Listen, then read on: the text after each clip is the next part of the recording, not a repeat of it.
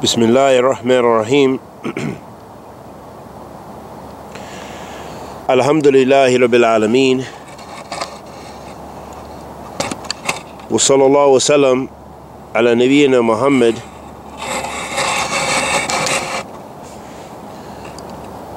wa ala alihi wa sahbihi wa sallam.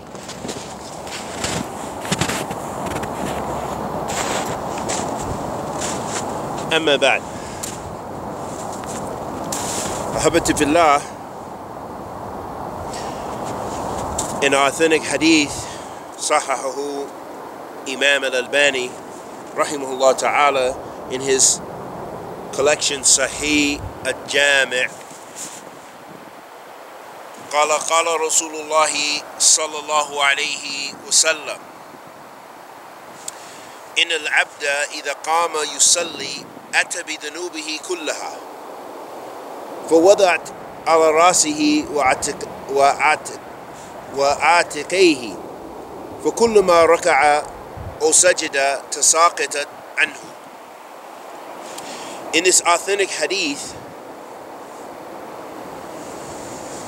the Prophet ﷺ said, if a servant stands for prayer,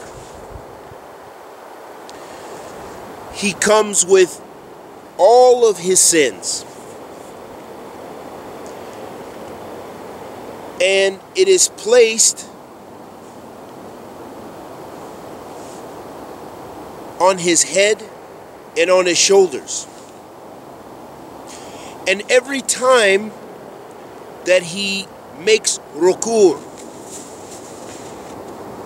or sujood, prostration, they leave from him those sins.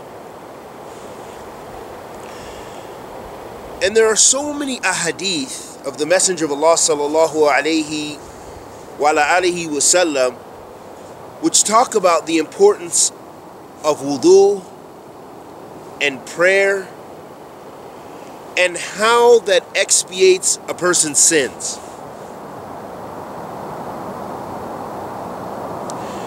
And the more that we make sujood and supplicate in our sujood, the nearer we draw to Allah subhanahu wa ta'ala, and the more forgiveness we can achieve. So doing the nawafil, doing the extra prayers, aside from the 5 daily prayers that are required of us as believers, that this is a way and a means for us to gain forgiveness from Allah subhanahu wa ta'ala, that all of us can do very easily.